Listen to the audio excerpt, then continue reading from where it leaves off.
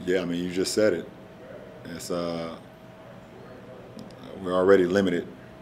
We're already limited in a sense that given that type of power, that type of stage that he had, and especially in that industry, you don't see many black male and female actors being able to put on that stage, and for him to be as transcendent as he was, and I had an opportunity to spend a couple evenings with him, a couple days with him, meet him and talk to him.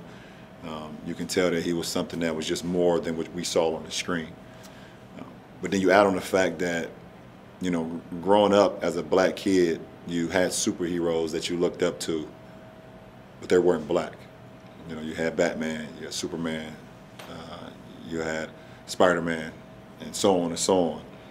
And for Ryan Coogler and for that cast and for him himself to be able to make Black Panther, that even though we knew it was like a fictional story, it actually felt real. It actually felt like we finally had our black superhero and nobody can touch us. So and to lose that, it's sad in our community. It's sad in our community, and to lose the Black Panther and the Black Mamba in the same year,